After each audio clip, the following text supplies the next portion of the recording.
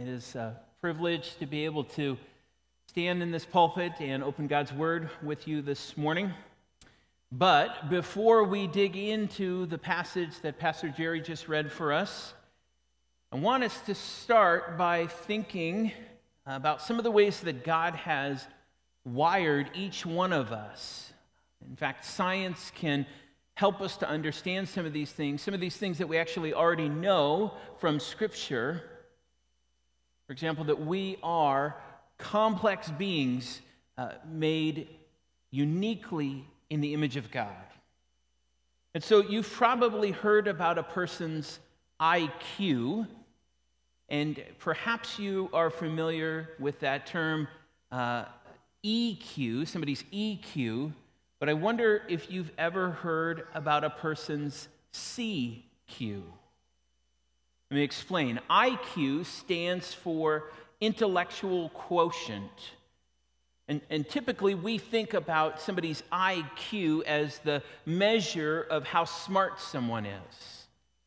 But really what IQ measures is our brain power. So if you think of your brain sort of like a computer, your IQ measures both sort of the hard drive capacity, how much information it can store, but also its processing speed, how quickly you can access that information when you need it. On the other hand, you have this thing called your EQ, and your EQ is a measurement which stands for emotional quotient. It's a measure of your ability to understand and handle and to show your emotions. And so if you're a person that has a high EQ, you probably are someone that really works well with other people, and you tend to deal with stress a lot better than others do. But there's this third category, this sort of less well-known metric that scientists now use to refer to our CQ, our curiosity quotient. In fact, one study says that our CQ, that is how curious we tend to be, might actually be as important as our IQ and our EQ as we navigate our day-to-day complexity of our lives. In fact, one of the most famous high IQ individuals, Albert Einstein, is quoted as saying, "I have no special talents. I am only passionately curious." And so in our walkthrough of the book of Acts over the last number of weeks, I hope that you have been exercising this curiosity quotient.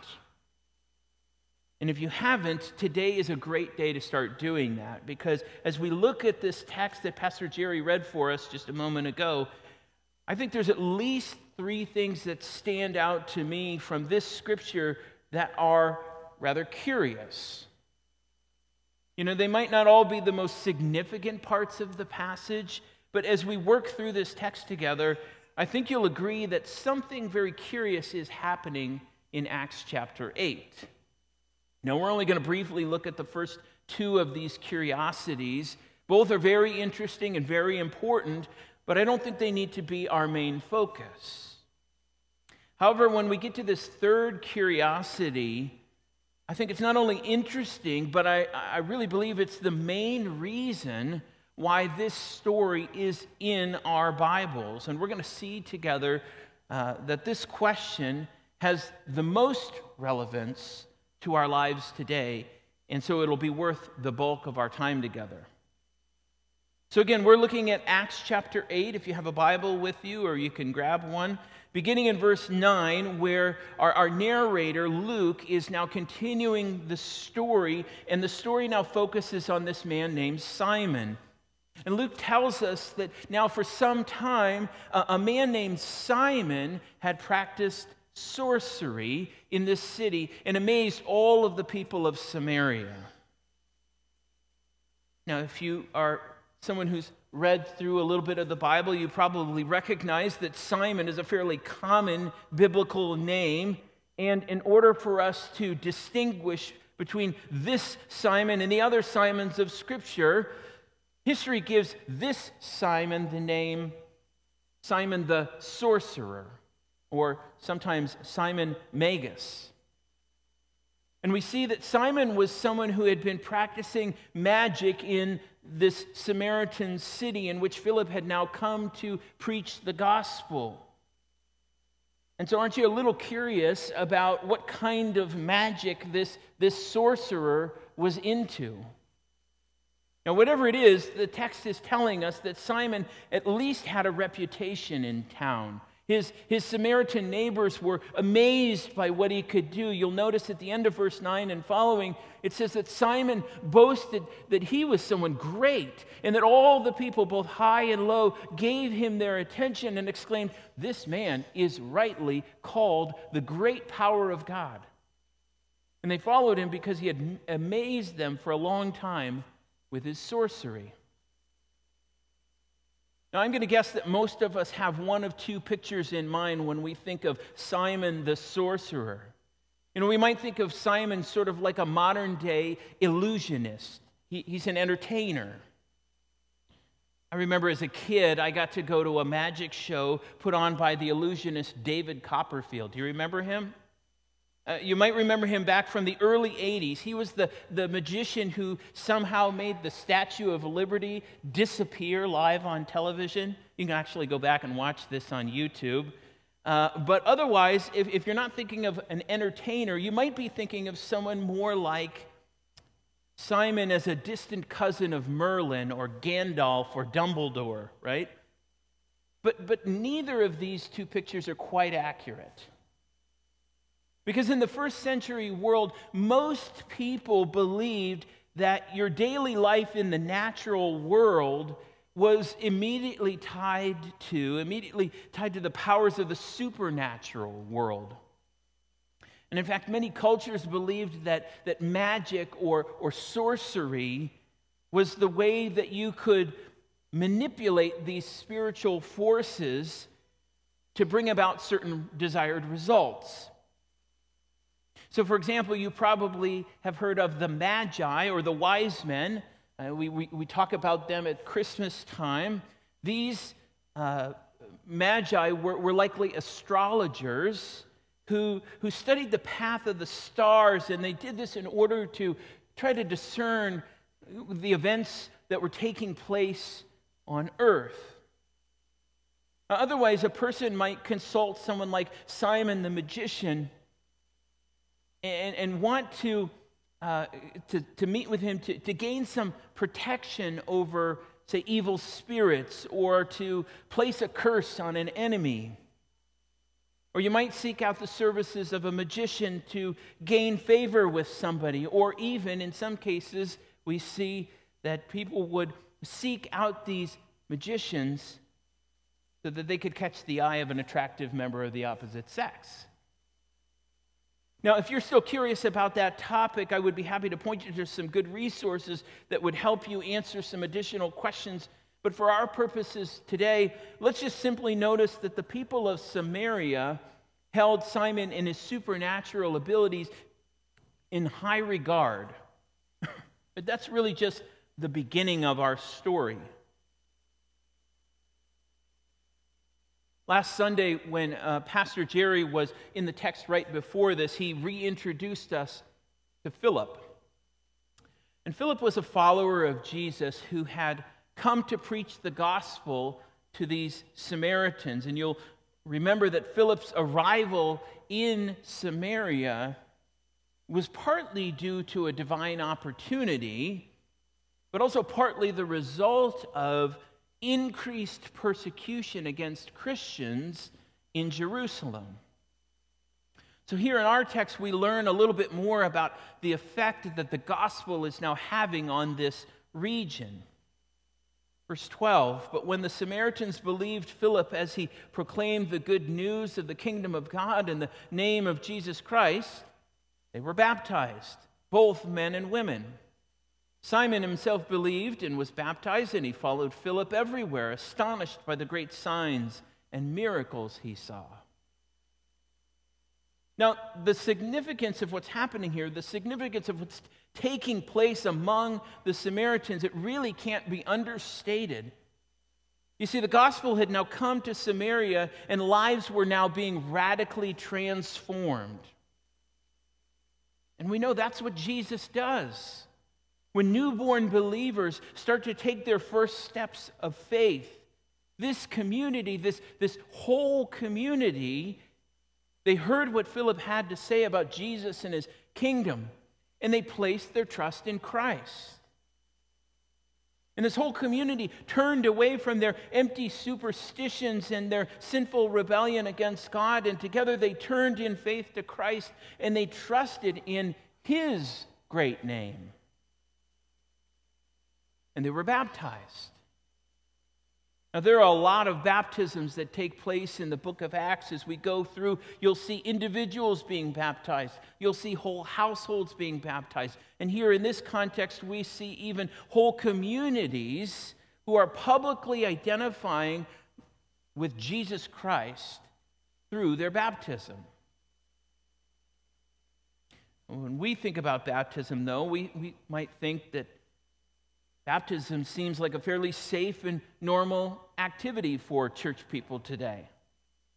But we have to remember that in those days, and even in other parts of the world today, baptism is a dangerous activity.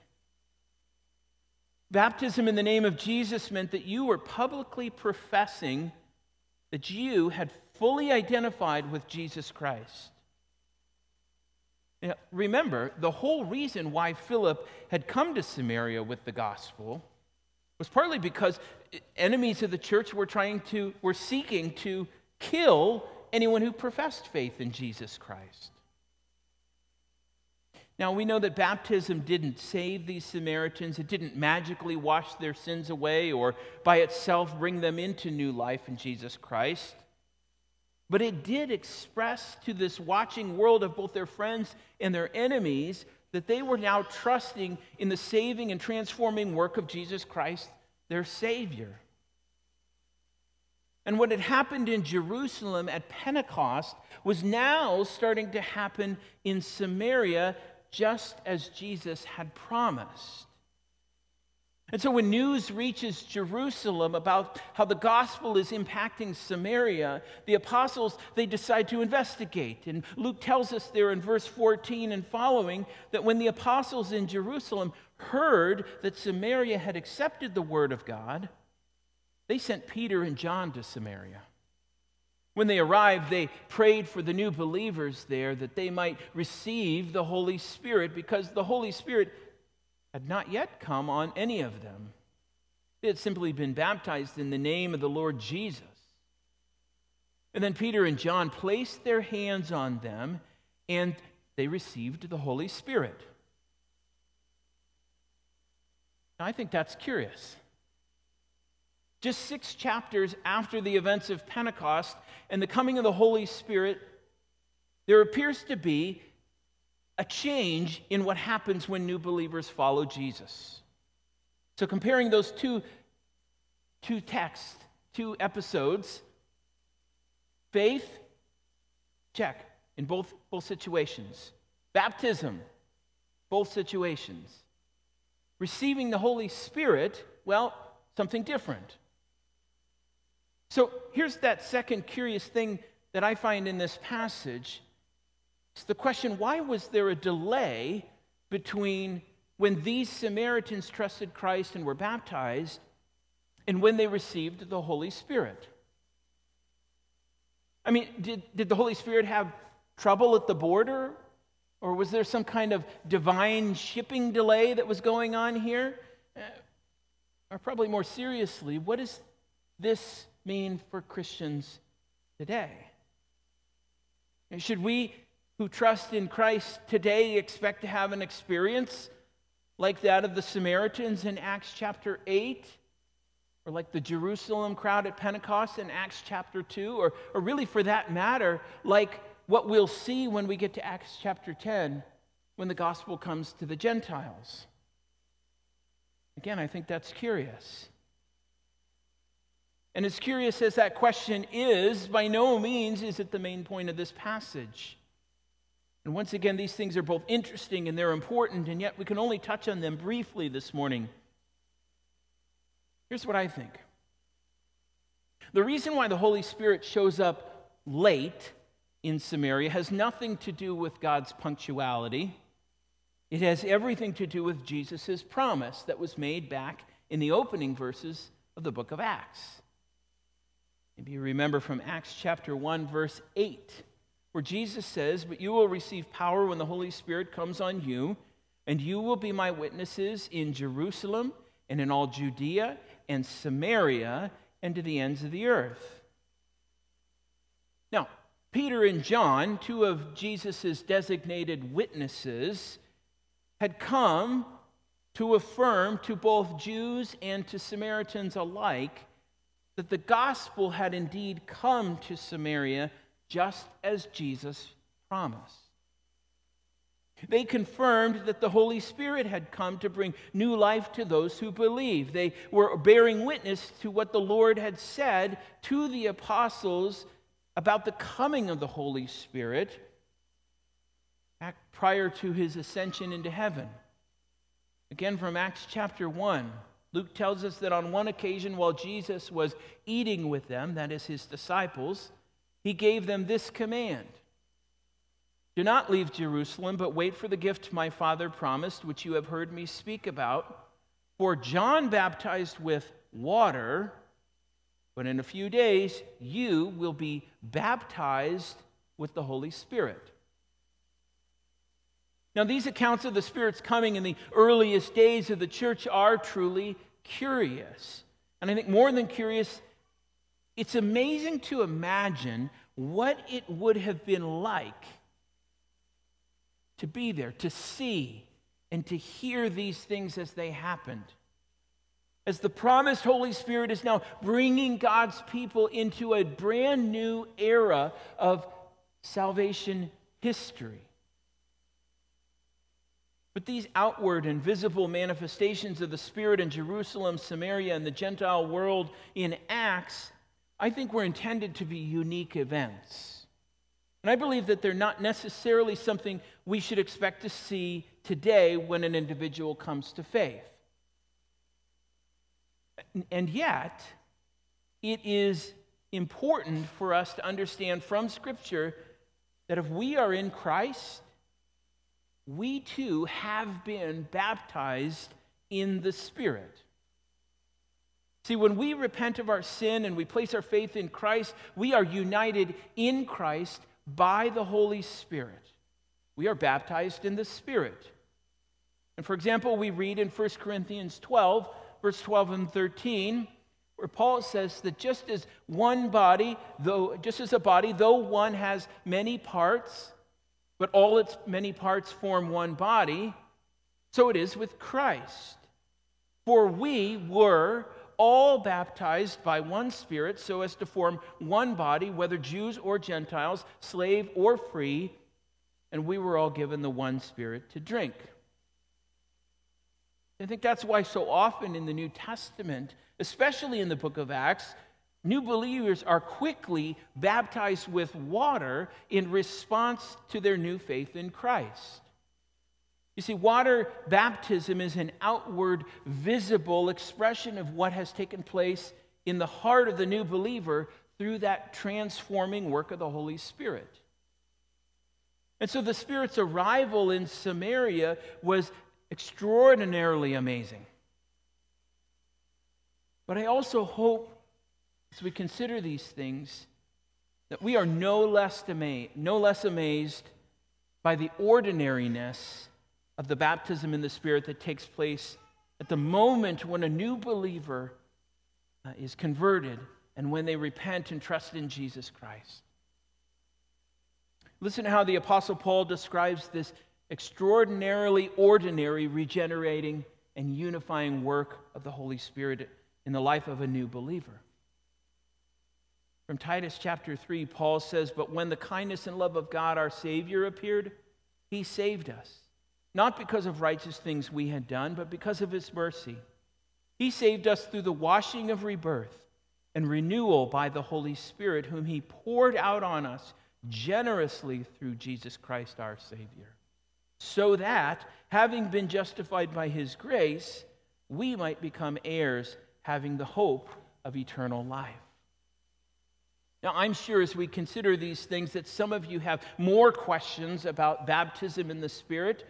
There may even be some who hold a different understanding of what's going on in our passage. But again, in the interest of time, we're going to have to take those curious conversations and have those over a cup of coffee maybe at a later time. But a moment ago, I mentioned this word conversion.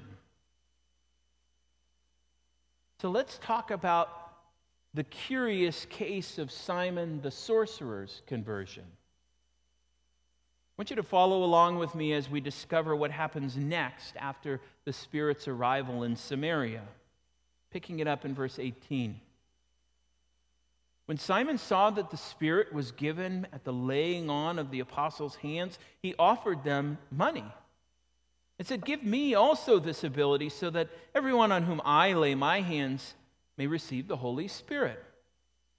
Peter answered, "May your money perish with you, because you thought you could buy the gift of God with money.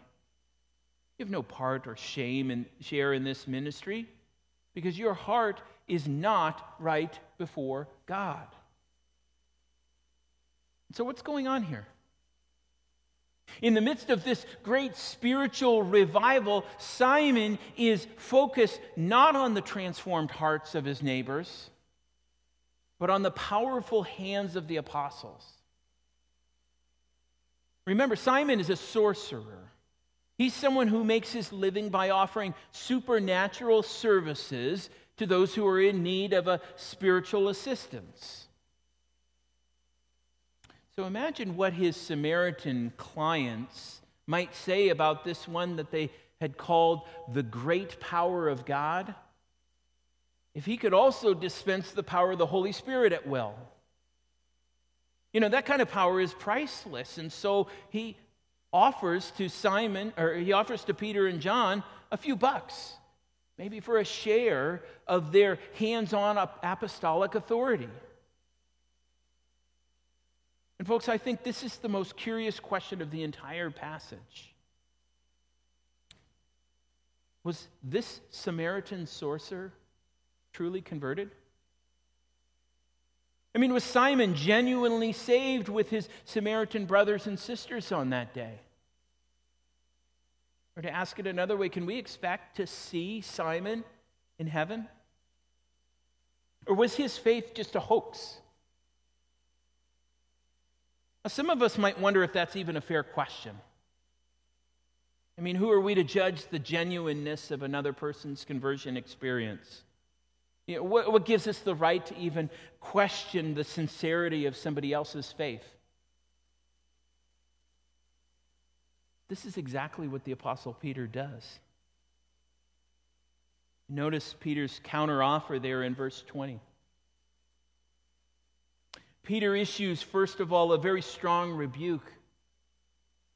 And in the Message version of this passage, paraphrases it this way, where Peter responds, "To hell with your money, and along with it." Well, that's unthinkable, trying to buy God's gift. You'll never be part of what God is doing by striking bargains and offering bribes. I don't think Peter is by any means sentencing Simon to hell, but he certainly is warning Simon, telling him that his unrighteous heart is taking him down a hell-bound path that will eventually lead to God's righteous judgment if he maintains this course. And that Simon's only hope is to turn away from sin and to begin to follow Jesus in the other direction. And so Peter calls Simon to turn things around. He says in verse 22, "Repent of this wickedness and pray to the Lord in the hope that he may forgive you for having such a thought in your heart. For I see that you are full of bitterness and captive to sin." Now, Simon may have been impressed with the name of Jesus. He may have been amazed by the power of the Holy Spirit, but Peter could see that Simon had not yet turned away from his sin and sought forgiveness by trusting in Christ as Savior. It shows us that faith and repentance are two sides of the same conversion coin. Faith is so much more than believing that something is true. It's actually an act of trust. And so the gospel calls us to faith in Jesus. It's an invitation to trust God's promises that He has made a way of salvation for us through the work of His Son at the cross. Faith is taking God at His word, trusting that He can redeem us, reconcile us, and restore us because of what Christ has done on our behalf. But in order for us to trust in Christ, we need to abandon our trust in whatever it is that holds our heart's allegiance. That word repent literally means to change one's mind. In fact, repentance really is about a change of worship. Who or what does my heart assign worth to? You see, repentance is not just a new effort to modify or to moderate our bad behavior. I can easily adjust my behavior, but that doesn't mean that I trust Jesus. When the gospel calls me to repent and believe, it calls me to confess that my trust and my worship in anything and everything that is not God has failed me. It's a call to cut off my faith in empty things. It's a call to place my faith in the trustworthiness of God's promises. And for Simon, Christ was not only calling him to leave behind this life of sorcery, but even more so, it was a call to abandon his trust in power and in reputation, and to run empty-handed to Christ in faith. So what happened to Simon? Did he repent? Did he follow Jesus? Or did he go back to this life of sin and sorcery? No, honestly, we don't know. This is really the last we hear of Simon in the book of Acts. Luke doesn't tell us exactly how this story ends. And I think he does this on purpose. I don't think that Luke included this account so that we would sit here and speculate about Simon's place in eternity. I think that Simon's story is meant to act like a mirror, so that each one of us might consider whether or not true repentance has taken place in our own hearts. And so while I hope that you found this account of Simon's so-called conversion interesting, I hope that this text will cause you to become passionately curious about your own conversion. And my desire this morning is not to create doubts in your mind about your genuineness of faith, but rather it's to help us all discern who or what truly has a hold of our trust. Now, even if you're someone who has walked with Christ for some time, there might even be an area of your life that needs a bit of realignment. Perhaps there's a need for true repentance. And if so, would you pray with me? Lord Jesus, I confess that I have offered my trust that belongs only to you, to things and to others who are far less worthy. Father, would you forgive me for giving my worship to worthless things? For you alone are worthy. And Holy Spirit, would you continue that good work of transformation in me that you began when I first heard the gospel, and I repented of my sins and first believed in Christ my Savior. Father, thank you that you have securely brought me into the body of Christ, and that in Christ no one can snatch me out of my Father's hand. I ask this in Jesus' name. Amen.